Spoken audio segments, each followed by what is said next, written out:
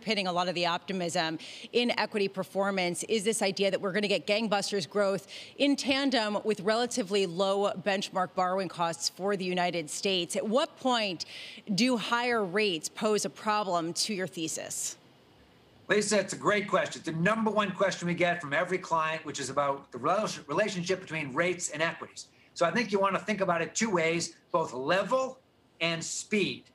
And level, not concerned about that right now. We've had a 50 basis point backup in nominal rates, led by a backup in real yields, as you know. And so that still leaves equities undervalued in the context of very low absolute level of rates. So 1.5% round numbers. You could go to 2%, 2% on a 10-year Treasury yield. Same multiple today. Lisa, you'd only be back at the long-term average relative valuation of equities versus bonds.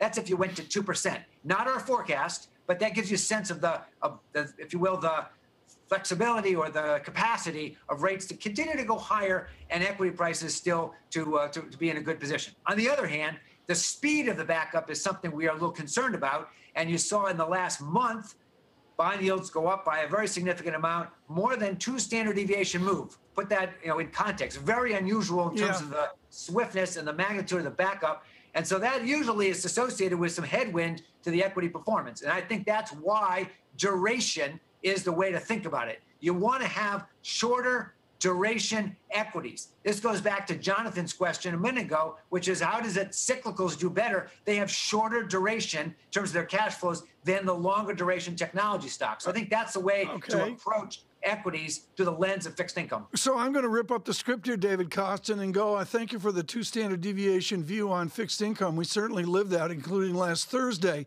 If short duration is cyclicals, does that mean Apple and Amazon and the rest of them are long duration and to be avoided?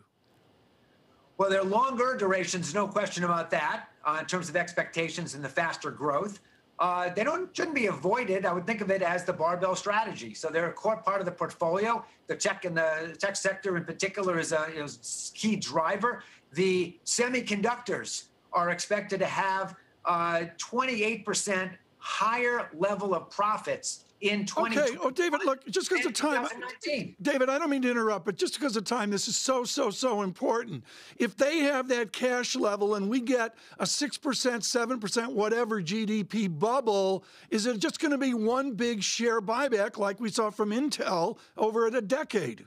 We're going to see, we're already seeing this year, we're 2 months into the year, we've had near record levels of authorizations by boards to approve and authorize share repurchases for this year. And so that's a reflection of management looking at their business for this year, better cash flows, more flexibility on how to spend money. That's one use of that cash is to buy back shares. That will be a supporting mechanism, in my opinion. But the biggest source of cash is individuals.